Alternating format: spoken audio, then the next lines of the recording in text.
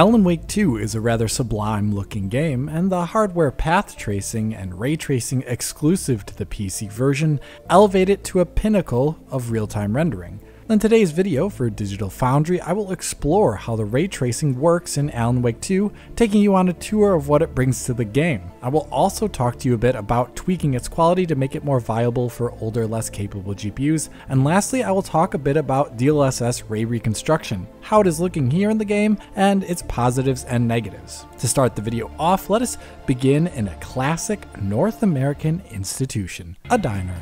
I think the Oh Dear Diner in Alan Wake 2 just looks positively wonderful. And it looks so positively wonderful as we're seeing here with ray tracing, but it also looks pretty great without it. And that's what this looks like. Here is a real-time rendered image of one of the diner booths in Alan Wake 2, and none of the hardware ray tracing options are enabled here. I think it looks great even without RT. Really top of the class rendering there for titles without RT. At this camera angle, the various techniques that Remedy uses for reflections, shadows, and bounce lighting do shine, but I think we could agree it could be better. Now, here is where I will turn on one of the first RT effects to make it better, and that is ray traced direct lighting.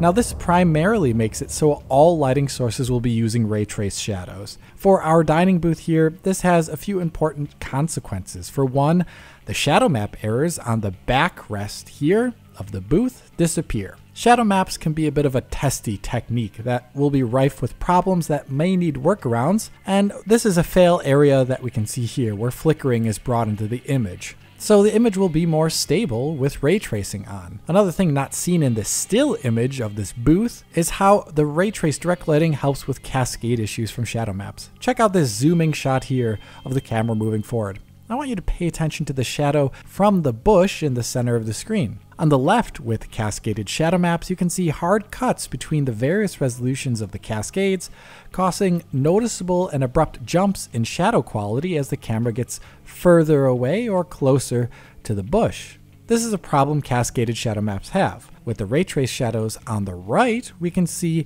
how the shadow of that bush stays similarly detailed throughout the camera's movement arc toward it. It doesn't show the comparatively obvious to see snapping behavior in the shadows, so it'll look more stable.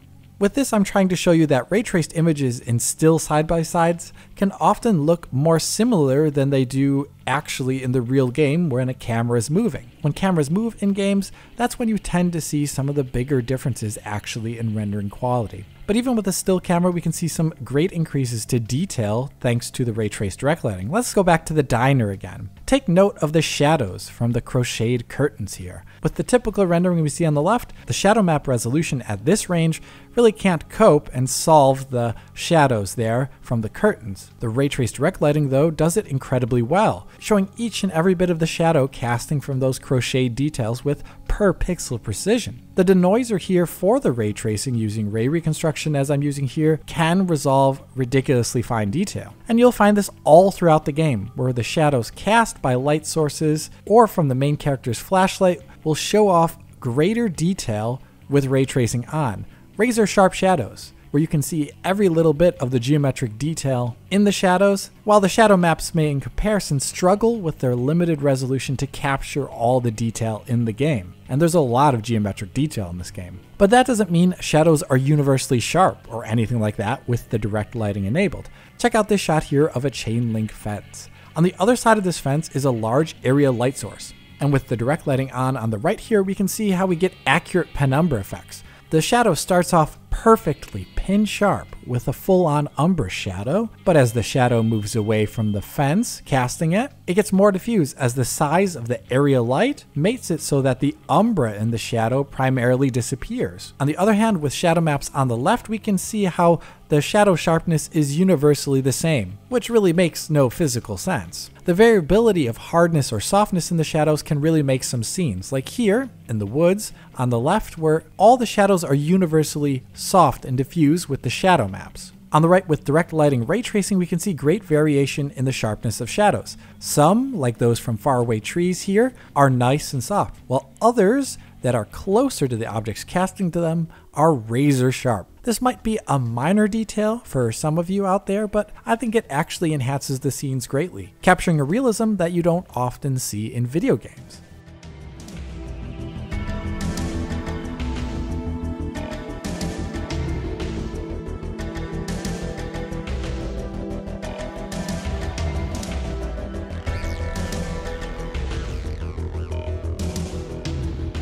Okay, so let's get back to the diner and the game scene without any hardware ray tracing. Now let's add on full multi-bounce indirect lighting into the image in addition to the direct lighting we had before. Now I think you should see there are some rather large differences here, and I will concentrate on a few specifically. First is the most subtle one, but it is fundamental. If you look at the napkin dispenser's reflection in both images, I want you to see how the left image of the napkin dispenser reflection kind of starts to disappear towards the top of the reflection. And notice at the bottom of the reflection, where the reflection meets the bottom of the dispenser, how it looks completely attached, even though the dispenser is actually elevated on pegs. This makes no physical sense, of course. The reason for this is because the reflection on the left and all of the smaller reflections in the image on the left here are done primarily in screen space. As we can see, when I move the camera up and down with the game not having hardware ray tracing on, we'll see that nearly all of the reflections in the image will completely disappear as the objects and surfaces reflected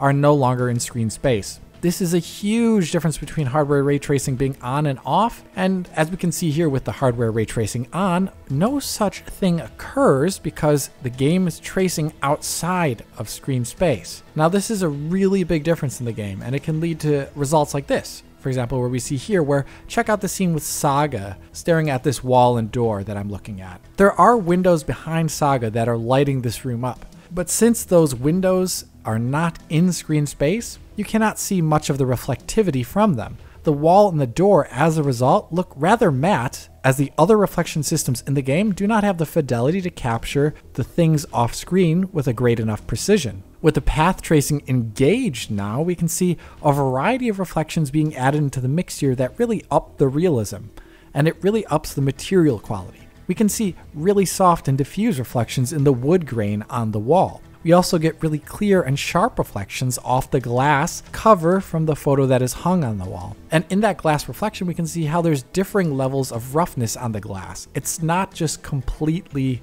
pin sharp. And lastly, my favorite reflection is that one on the varnished door, which I just think looks ultra cool and looks like something you'd see in real life, a varnished wooden door. That's a material type you don't see too often represented well in video games. But like I said earlier with the shadows, static images don't actually do the differences justice. Ray tracing is much more transformative in this game when the camera is moving. As we can see here, when SSR is being obscured, it creates really big disconnects in fidelity that will take you out of the scene. And this doesn't happen at all with hardware ray tracing active. This issue of disocclusion of screen space reflections affects all the materials in the game actually. So many materials that are rough or very smooth in Alan Wake without ray tracing don't look completely right, but then look a lot more correct with the ray tracing on. These ray trace reflections make a big change to the game's visuals in all those scenes with more modern materials in them. Plastic metals, polished woods, and whatnot. One thing that Alan Wake 2 does differently than other games do is that the reflections are path traced. In other games, like we can see here, the world in the reflections is pretty simplified. There's not much lighting information there to keep the performance up, so shadows, shading, and interreflections are just really missing or don't look right. In comparison, reflections in Alan Wake 2 trace up to 3 bounces of light. So in reflections, you can have highly detailed lighting and reflections and shadows. Like this shot here of Alan Wake in the rounded surveillance mirror. We can see how Alan Wake has his flashlight out, and there's light spilling behind him from the open door. And we can also see bounce lighting from that light spilling out the door on the adjacent wall.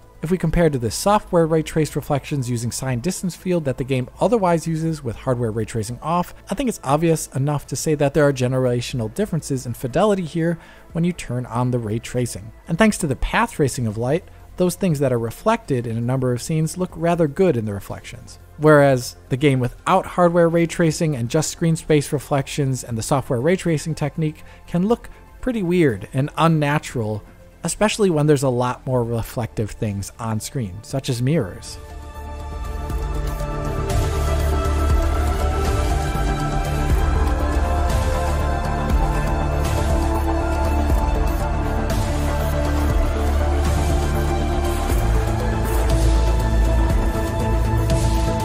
Going back to the diner, again, another thing that the path-traced indirect lighting gives us is less noise in the reflections. We can see this on the back rest of the booth again.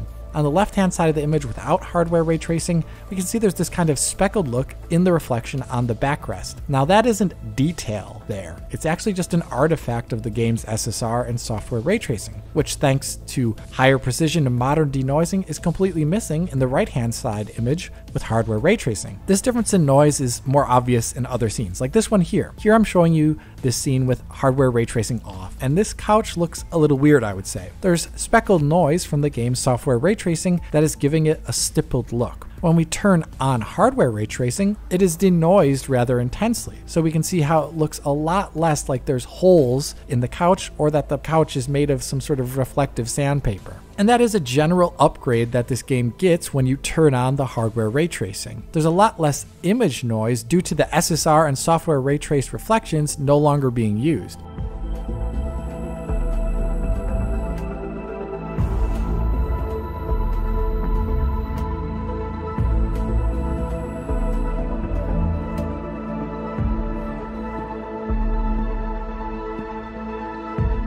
So that covers specular lighting path tracing, or reflections as they're commonly called.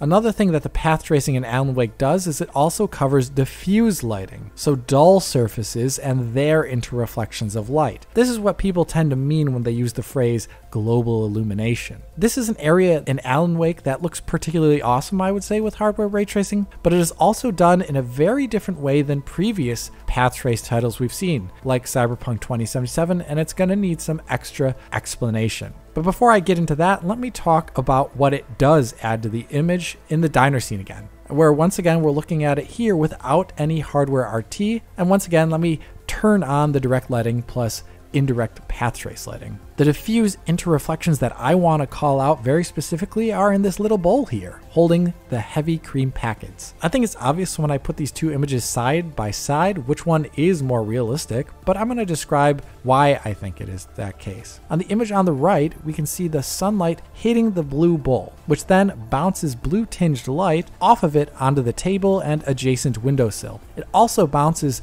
the color from the bowl in the bowl itself. So it adds a blue tinge to the creamer packets in there, and we also see the sunlight bouncing off those little creamer packets as well, adding in a lot more local color variation and contrast in the inside of the bowl. To describe it in simple aesthetic terms, the image on the right has the objects gelling much more with each other. They're grounded and their lighting is interrelated. That is the power of path tracing on a small scale. We can see that in another scene here where path tracing in Alan Wake 2 for diffuse lighting helps ground things into the scene on a smaller scale. Here, Alan Wake's flashlight is illuminating the ground on both sides of this image, left and right. But on the right-hand side, we can see that the path tracing captures the light of that flashlight bouncing around the scene. It's lighting up Alan's pant leg and the traffic cone itself, and it makes the image just look a lot more natural, I would say. And this is the general difference you will see with path tracing on for a lot of the smaller features in Alan Wake 2's visuals. A lot of small light bounce detail.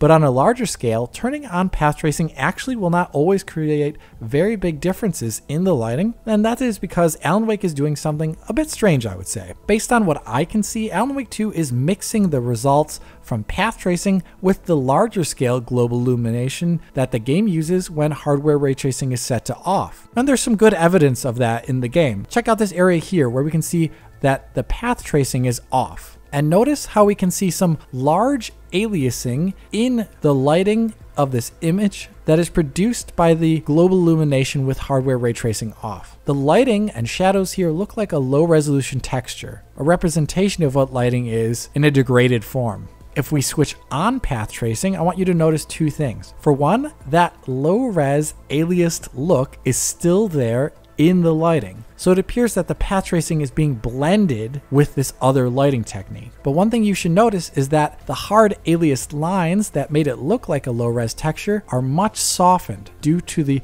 path tracing kind of blending over them. As a result of this behavior, I would say path tracing in Alan Wake 2 isn't really pure, as the standard system for GI is also being used in some capacity underneath it all throughout the entire game. And that is why when you turn on and off path tracing in some scenes, it doesn't change the look of the game in a really big way, unlike say in Cyberpunk 2077, where turning on the overdrive ray tracing there will lead to huge differences. The upside to this in Alan Wake 2 is that people without path tracing get good enough diffuse global illumination in the game, and technically the path tracing might need less denoising work, for example. But the downside of it is that the path tracing will inherit visual errors from the other GI solution that is running in tandem with it. Take this area here inside this building. This is with the path tracing off, and if we look, I think it's pretty easy to see that there's something wrong with the image. The GI solution here is too low fidelity to capture the finer geometry detail in the scene, like the table and the chair. So the light is leaking through this geometry onto the ground. The chair legs and the table support almost look like they're floating above the ground as the light is leaking through them. Now, if I turn on path tracing, we can see that that same look is actually maintained there. The path tracing is inheriting the issues from whatever other GI solution is being used in the game as they're blended together. With this, you can see areas in the game where the other GI solution tends to bring up errors in the path tracing. A good example of the errors that you'll see from the mixing of the GI systems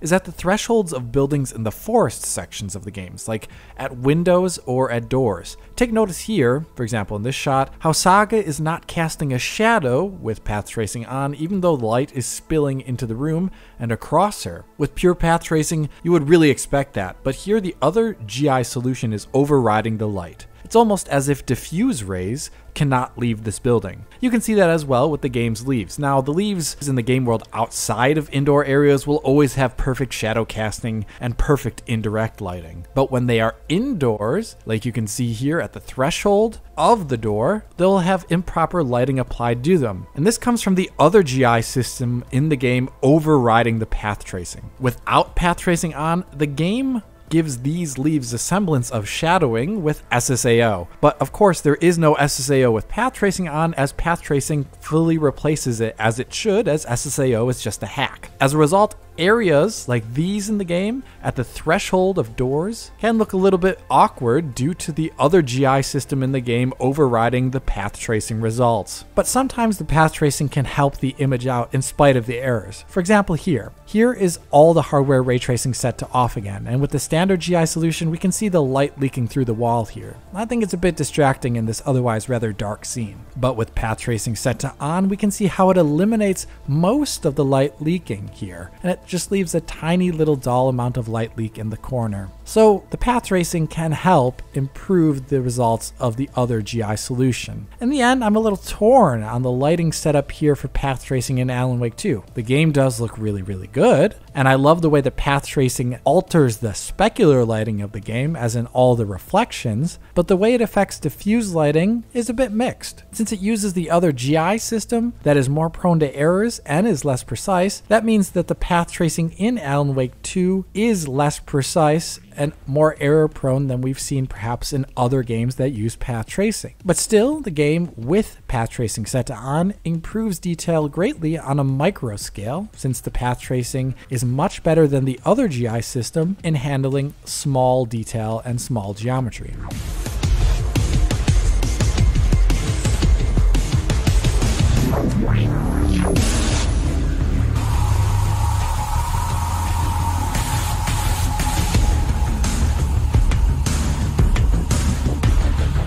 Okay, so the last bit I want to cover in the diner is ray trace transparency, and adding that in, as we can see here, will add in reflections on transparent surfaces. Here we can see it adds a noticeable reflection on the glass here, where we can now see the table, objects on the table, and the rest of the diner reflected in the glass window, which really just wasn't there in a good way with it off. As I pointed out earlier, these reflections on transparent surfaces are not just full mirror reflections. There's a varying level of roughness there, where we can see glass surfaces having scuffs, smudges, and dirt on them, and that'll affect the way the reflections look. And this transparency reflection is the bow tie on our ray tracing here, and it helps tie a scene all together. So we started off with this, a good looking rendition of a diner table and booth, but with large inaccuracies. And we end with this, which I think looks extra fantastic. In my opinion, when we flip between these two, we can see a nice generational jump in fidelity on this scale. And once again, this is just a still image. In motion, since we're no longer relying on screen space tracing for anything, lighting, that means we're going to have the ray traced image looking a lot more stable and noise free.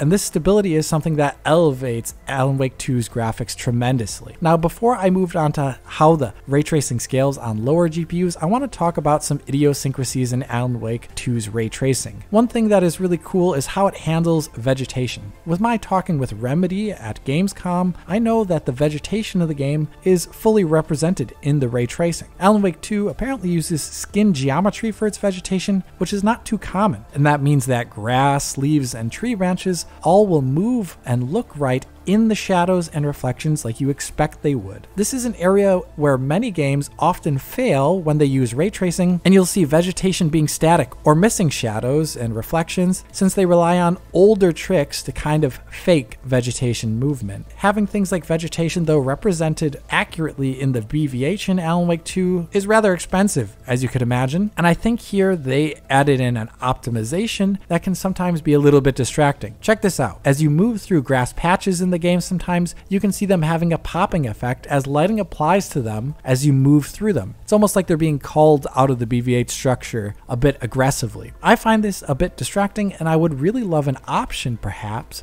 to increase or decrease quality for future GPUs and PCs. A last idiosyncrasy that I noticed that is worth mentioning is not everything is path traced to perfection. Glass, for example, with the direct lighting does not do transparency shadows or caustics. So shining a light through water or glass does not bring about cool transparent shadow effects or refraction like you might expect there. Similarly, although the reflections are incredibly true to world lighting and geometry, they don't include everything. You can see some decals here are added in screen space with this graffiti. And lastly, although we get path traced reflections for opaque geometry, the reflections shown in transparency, as we can see here, don't seem to follow the same path tracing rules. Notice how we can see Alan and the mirrors reflected here in this transparent glass surface, but we don't see the reflection of Alan in the mirror in that reflection. You get what I mean? These minor graphical inconsistencies that I'm showing off here show that the sky is the limit with ray tracing still. There's still so much more things that can be more fully ray traced or path traced in games, and games like Alan Wake 2 are really just the beginning here. And even though this game looks incredible now, there are still many areas in the future where ray tracing could still be even better.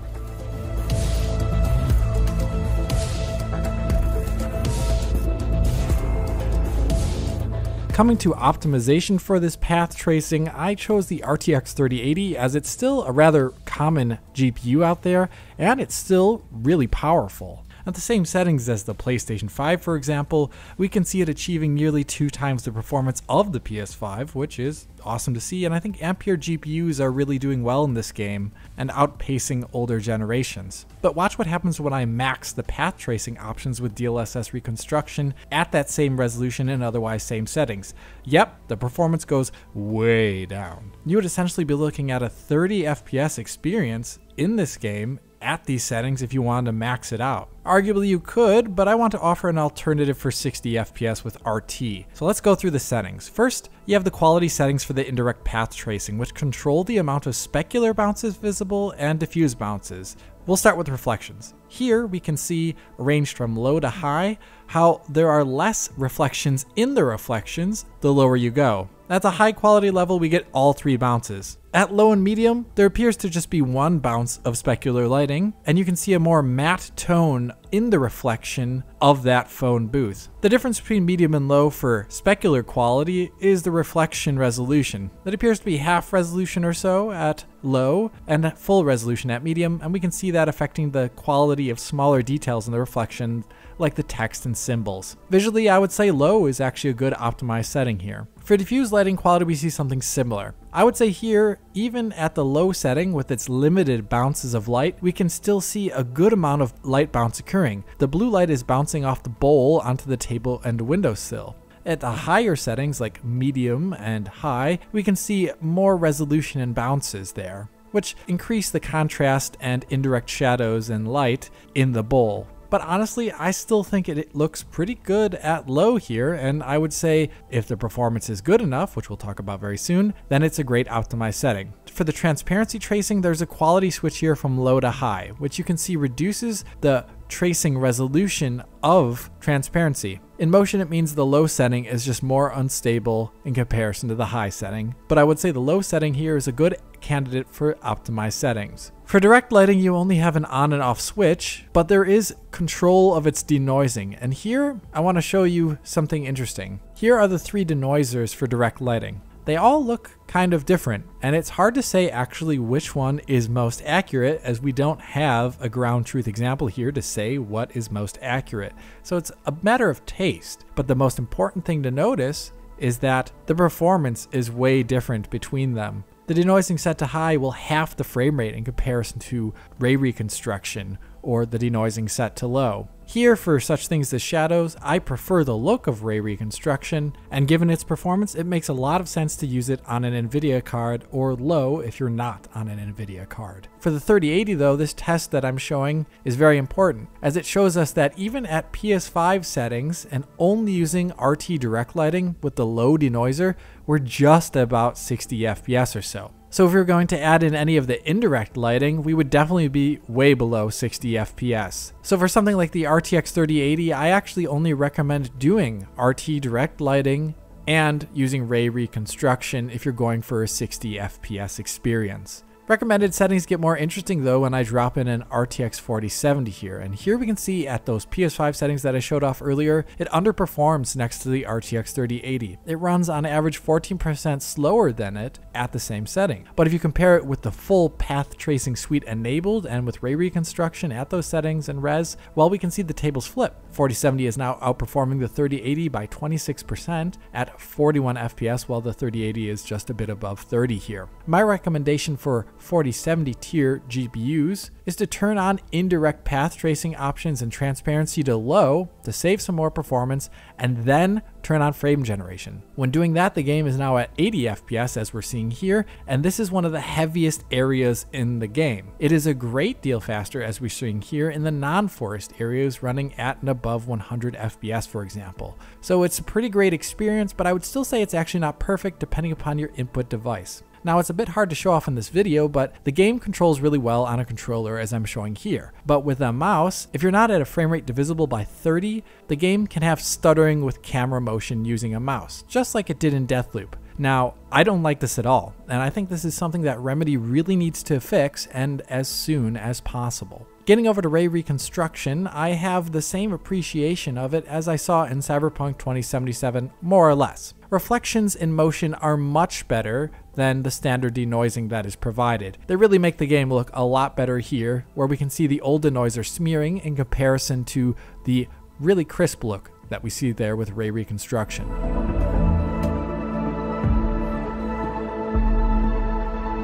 The same with rapid lighting changes, which look snappy and natural with ray reconstruction on, but look a lot less responsive and a bit weird with ray reconstruction off. In Cyberpunk, you might recall that I said that it looked artificially sharpened at points in time, and I'd say that is lessened to a degree in Alan Wake, but it's kind of hard to say exactly why that is the case. But I still see that over sharpening occurring, and a great place to point it out is in character faces, where the sharpening aspect kind of over highlights normal maps on people's faces and makes their skin look a bit odd. It kind of destroys the subsurface scattering. In a scene like this one with Alex Casey's character, I actually think ray reconstruction is not a detriment to the realism of the material on his face. I think it looks pretty great here. But in other scenes, like we can see here, I want you to notice how the ray reconstruction effect is killing the subsurface scattering on Alan Wake's skin here, making it look papery and kind of wrong as it's overemphasizing the normal maps. This sharpening is something that I think really needs to be worked on for future iterations of ray reconstruction, as I find it a noticeable blemish on otherwise good results. Another thing I want to see improved is the over sharpening that can occur